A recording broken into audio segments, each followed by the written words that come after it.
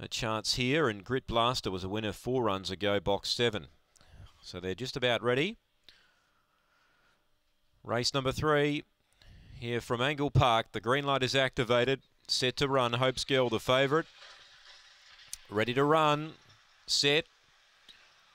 Racing, speed out deep here, Stitchem Doc, booting up Wood Veneer, hold it out, and third placing there was Grit Blaster, fourth then Ready Red, deep out was Hope's Girl, can't get into the race, neither can Mr. Onassis. Wood Veneer going along well, led by 2, Grit Blaster does the chasing, then Ready Red, Wood Veneer's a length and a half on Grit Blaster, and Wood Veneer holding Grit Blaster, third is Ready Red, fourth is Stitchem Doc, then Hope's Girl, and Mr. Onassis last in, times around 22.60 again.